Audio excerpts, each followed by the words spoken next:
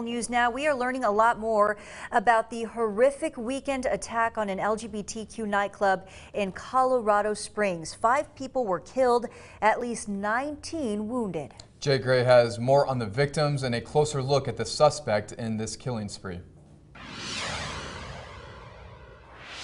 As the investigation continues, new court documents show initial charges against the suspect in the killing spree, 22-year-old Anderson Lee Aldridge, will include 5 counts of first-degree murder and 5 counts of bias-motivated crime causing bodily injury.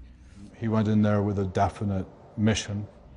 Carrying a semi-automatic AR-15 style assault rifle, according to witnesses, unleashing a spray of bullets that left 5 dead, at least 19 injured. One of those lost, bartender Daniel Aston.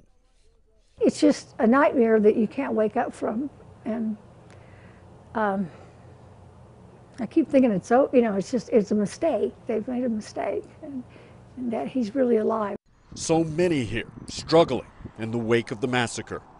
You never think that anything like this is ever going to touch you. You think you're miles away from it, but you're not.